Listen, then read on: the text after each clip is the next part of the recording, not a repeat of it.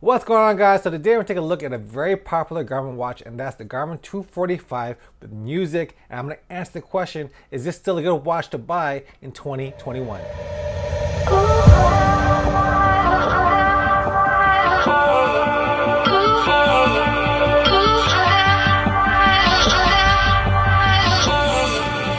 Alright guys, so Garmin did send over this watch for me to do a review, but we had no prior agreement whether I should do a positive or negative review. This is my own thoughts on this product. And if you guys don't know about Garmin, Garmin is pretty much the most popular running watch. At least for me, I know. I know the old Garmin Forerunner that I got a long time ago was one that everybody was wearing, and that's how most runners got introduced into wearing GPS watches. It was that big old brick one where you held it up in the air to try to get your GPS signal, and it was a beast. It lasted for a long time, but Garmin has come a long way. Garmin now has smart features, it has music, it has everything. A lot of other watches that I review, people will always ask for the features that Garmin has. And Garmin has made a good mixture of a smart watch, a fitness watch, a fitness tracking watch. They combine all those things together to make a pretty good set of watches. And this is the Forerunner series. The Forerunner series is meant for runners. So it has a lot of running metrics on it and a lot of things that are geared towards runners. And we're gonna talk all about that. And I'm gonna tell you if this is still a good watch to buy in 2021. And just as a spoiler alert, it is. All right, so let's take a look at this Garmin Forerunner 245 with music. There are two versions of this watch. There is a non-music version and a music version, but we'll talk all about that in a little bit. First, we're gonna talk about the looks of it. So here is the watch right here. It is a good looking watch. I do like circular watch designs for my running watches. I know that Garmin did make a Forerunner 35 that was more square looking, and they do make the Venue also that square. I like the round form factor of this one, and this one is a 42.3 by 42.3 by 12.2 millimeter watch. So it's not the hugest watch out there. There are definitely bigger watches out on the market, and my preference is for bigger watches, but you know, the more that I've worn this on my wrist, the more I think that it looks better. So while I would prefer a bigger watch on my wrist, this one, you know, for the size of it, it's comfortable, it fits well, and I think it looks good still, even if it is a little bit smaller. All right, so let's talk about the screen. The screen is covered by a Corning Gorilla Glass 3, which will help prevent it from getting scratched, but they still do end up getting scratches, especially if you are working on something like a car, a lawnmower, or anything where you may scrape it against something, they will get scratched. So it's always a good idea to get some kind of lens protector on it. So while this is a Corning Gorilla Glass, it's not sapphire. Sapphire is going to be the best kind of lens that you're going to want on your watch. So the display on this is a 1.2 inch display,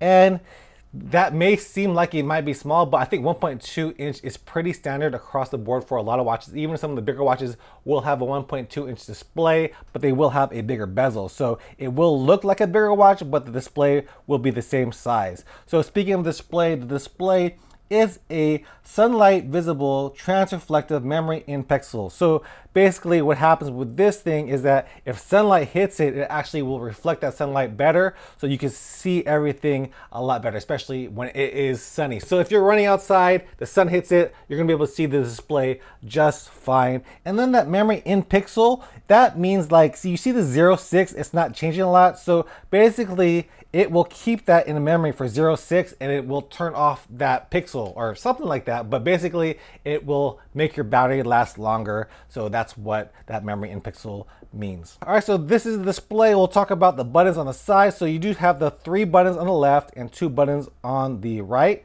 The button on the top left is the light. So that'll turn on the backlight over here. It'll help you to see in dark situations. This middle button is the up button. So if you want to toggle the menu up, you go up, or the bottom right is going to go down. So you can see right there, it's down. And then over here on the right side, the bottom right is going to be the back button. So like you can see, I was here toggling through the menus. I can go back and go back to the main screen over here. And then this top right button is what's going to start your workout. You just have to pick what workout you want to do and then start it and stop it as well. This will also have a lap feature. So this back button also works during a workout. It will work as a lap function. So you do have manual lap functions on your watch. All right, so let's go to the back of it. So the back of it, you can see here is the heart rate monitor. It also has pulse ox in it. It does have a little bit of a bump, but for me, I've been wearing it. This is one of the more comfortable watches that I've worn. I have had no issues with it, especially because it is smaller and it is light. The weight of this is at 38.5 grams. So really small form factor and pretty light on your wrist. I'm a big guy, so the weight really doesn't really bug me on my wrist at all. Nice little small watch. And then we go into the straps. The strap is a silicone and it's pretty stretchy. If you guys can see that, pretty stretchy. So it does fit really well onto your wrist. With that stretch, you can make it a lot more, tighter around there, and where it's not too tight and it will stretch. And you want to have it pretty tight on your wrist and a little bit above your wrist bone over here. That way the heart rate monitor can read more accurately on your wrist. Okay, so what is the battery life on this watch? The battery life on this watch is up to 7 days on smartwatch mode. So that means if you are only using it as a smartwatch, it'll only have 7 days of battery life. If you use GPS with music, so if you're running and you want to listen to music, it'll go up to 6 hours. So that'll last you through most marathons and some 50Ks. And then if you want to have GPS without the music, this will last you for 24 hours. So that will last you to a 50 miler to 100K, 100 miler. For some people may be able to do it, but for me, it won't last me for 100 miler for sure if I try to do that. So it does have a pretty good battery life. I wish that it was a little bit longer, but they do have other watches that will last longer for you. So this is definitely for somebody who is doing marathon training all the way up to probably 100K. And the last thing, this is a waterproof watch, so it can go down to 5 atmospheres. I probably wouldn't dive with it, not made for diving, but definitely if you want to do triathlons or swim in the swimming pool, if you want to take a shower with it, it'll work just fine. All right, so let's take a look at some of the menus. So we'll take a look at the menu. If you hold down this middle button, which is the up button, if you hold that down, you'll get to this menu, which you could change your watch faces. The good thing about Garmin watches is that it does have a pretty robust app store. So there's a lot of developers out there making a ton of apps for it, making a ton of watch faces. So you can go into the app store that Garmin has and pick whatever customizable watch face that you want. There's a ton of them out there. This is just a few of them that you'll see over here. I didn't really download any new ones, but these are all the different ones that you could have, that I have so far. Of course, you can add as many as you want. So let's go to the next screen. It does have an alarm clock, so this will buzz, and this watch also does beep. So some watches, they don't beep. I know the Vivo Active 4, Vivo Active 3, they don't beep, and that was one thing that I was really missing, and this watch does beep. It may sound like a little thing to you, but I do like beeping, especially when I'm running. Sometimes I don't feel that vibration when it goes to a new lap or a new mile. And then if you press the lower left button over here, this will get you to your music shortcut. So you can have music on this watch and it will drain your battery. And there's also a non-music version on this, but with the music, if you have a streaming service such as Amazon or Spotify, it does have to be the paid versions of those apps. You can download that music into your watch. You don't have to run with your phone. You can just use it with that. I've used them with my Jaybird Vistas. Early on when I had them, they didn't work as well, but now that I've been using it, it's been working fine for me. I've ran 2 or 3 times with no issues with my Jaybird Vistas and my watch. So you can have a lot of different music. You basically just have to pick the playlist that you want and download it, and then you can listen to whatever song you want. All right, so let's take a look at all the menus over here if you just toggle up and down. So the first screen over here is the time. It's gonna tell you the time, the battery life, if it's connected to your phone, and the date. So if you go down, this is gonna be your training load status right now. I have been wearing it, but I've been testing a lot of other watches too. But this would tell you if you are trained, if you're well trained, under trained, overtraining, stuff like that. So that's what this one is. And then if we go down one more, this is gonna tell you all your health stats. It's gonna give you your heart rate, your stress levels, your body battery, and then finally your respiration rate. So right now it's saying, although it's not connected to me, it's saying I have 67 beats per minute. I have 37 stress, 30% battery charge, and 14 breaths per minute. So you can also go further into each of those if you click on this over here. So there you go. The next thing we have, we press down, is going to be your daily stats. So right now it's telling me I've been active for 106 minutes. I took 130 steps. I haven't been wearing this watch too much today. And then 1,939 fire. I'm not really sure what that one is, but I'm assuming it's my activity. And then let's go here. This is going to be my SpO2. So if I put it on my wrist right now, we could get my SpO2. So right there, it says my pulse ox is 93%. I have noticed that with this on your wrist, it's not the greatest, but if you put it on your finger, it'll be a little bit more accurate because 93% is actually pretty low. You probably would want to have it at 96%, but on your wrist, it's not as accurate, but just know you don't have to go to the hospital if it is at 92%, 93%. You probably are fine. Test it on your finger and it'll probably be a little bit higher. All right, the next thing we'll see is your little notifications. So you can see I have a few notifications over here. My brother and my friend texted me, and then I have an email. The notifications on this watch, I like them. I've had different GPS watches from other companies, and some of those notifications will give you notifications for every little thing. And it just gets annoying. Like if I get a phone call, my wrist will buzz. If I listen to a different song, my phone will buzz. But with this, Garmin has it right to where it's just the notifications you want and nothing that you really don't want, because I don't like to have my wrist buzzing all the time. And you can turn them off, but you can't select which notifications you want on or off. So it's either all of them on or all of them off, but the ones that it does select for you, I think it works perfectly. I like all my notifications on there.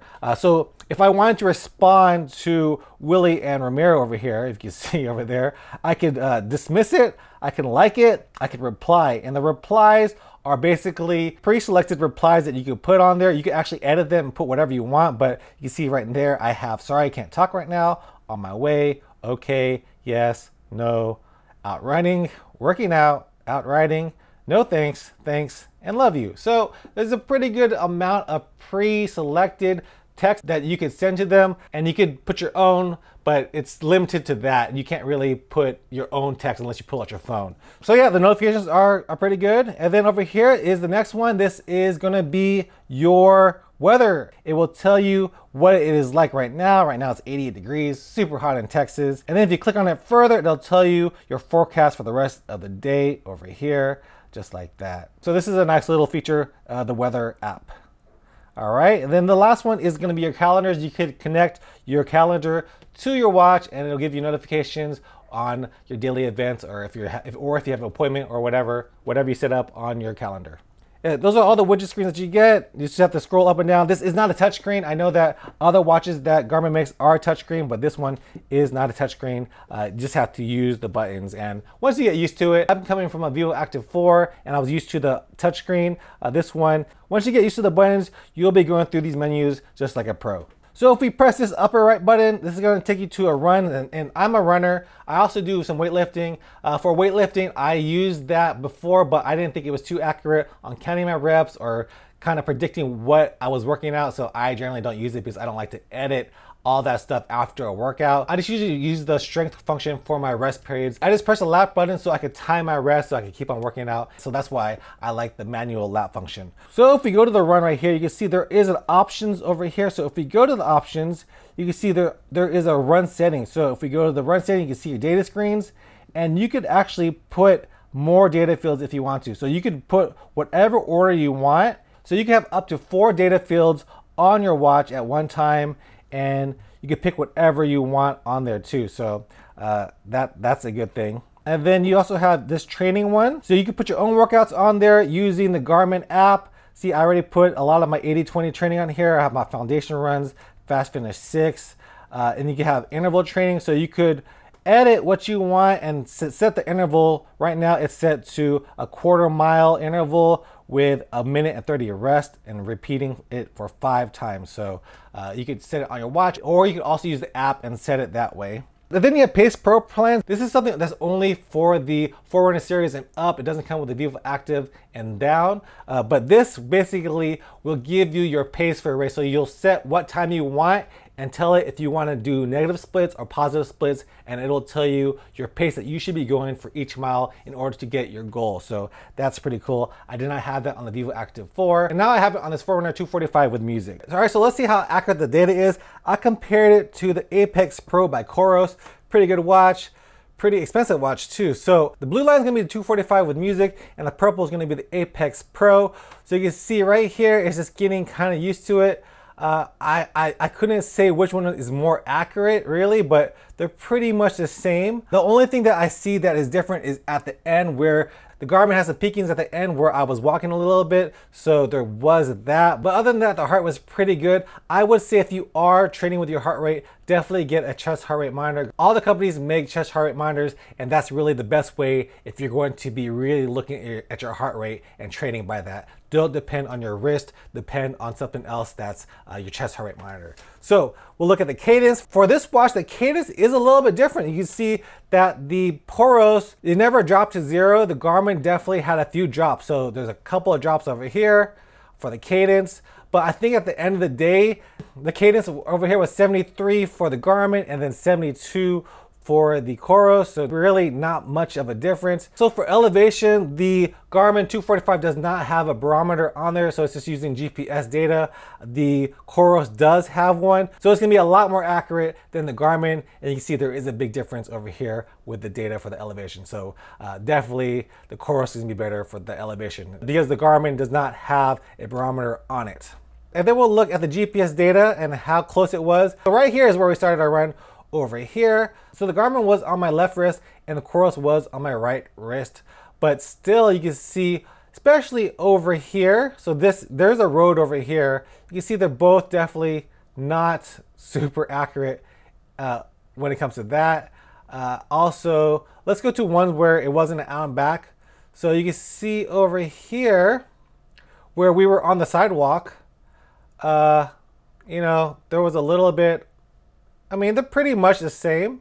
I wouldn't say that there's a huge difference in them, but I think overall it measured the same distance at the end of the day. They both measured 3.99 GPS data. For me on these two watches, and especially a Garmin or a Coros, they're going to be pretty accurate. So they did both measure 3.99 and I had no issues with that. The only issues that we saw on this thing was really the barometer, the altitude. The Garmin does not have a barometer, so that was an issue with that. All right guys, so what is the price of this? Right now, it is on sale. It is running at $299 on the Garmin website, and it also is $250 if you don't want the music. For me, music is good. You could have it, you could not have it. It does drain your battery a lot. So while it is good to have, I don't usually use it too much. So you could save $50 and get it for $250 without music, and you'll be just fine with that watch as well. So what are my pros and cons of this watch? Well, my pros are going to be the look of it. It's a good looking watch. I like how it looks. I like how it fits on the wrist. I like all the smart features that it has. Garmin has the best smart features out of any running watch out there other than Apple. Apple, of course, is going to have a bunch of them. It has music. It has smart notifications that work really well. It has Find My Phone, a lot of other features on it. It has a robust app store as well. So definitely this is a good smart watch and also a good running watch. I also like Garmin Connect. I've been using that for many years, and I put a lot of my 80-20 training plan on there, and whenever you do start a run, it'll tell you what your training is for the day, so I like that as well. So what are my cons? I think one of the small cons is I wish it was a little bit bigger. I do tend to like bigger watches, but for a small watch like this one, I think it works just fine. My preference is for a bigger watch though. Another con is the lack of a barometer. For people who are altitude training, you might want to look to a different watch because this one does not have a barometer and it won't be as accurate. It'll only be using your GPS data to try to estimate your altitude with that. Another con is going to be the battery life. You know, nowadays watches are getting long standby times. This one does have 7 days, which is pretty good. So you just have to charge it once a week, but I do wish that it was longer. Some watches have 20-day battery life, even longer. And also the 24 hours of GPS mode. It's good, but I also do wish it was longer as well, seeing that other watches nowadays have, you know, up to 50, 60 hours of GPS. So while 24 hours sounds good, it could be a lot better. So who is this watch for? I think that this watch is for those runners who are looking to upgrade from the first watch. So if you first bought, you know, a cheaper watch and you want more functions, more stuff, music, have longer battery life, all that, this is gonna be a watch that you're gonna be wanting to look for, probably a marathoner up to an ultra marathoner looking to go 50 miles to 100K. Above that, you probably want to look at the Phoenix series of watches with longer battery life, longer GPS battery life. But that's who this watch is for. Serious or casual runner who's looking for a good watch, and this watch is one of those. So what I'm gonna give this is GOku Runner rating. I'm gonna give this watch a GOku Runner thumbs up.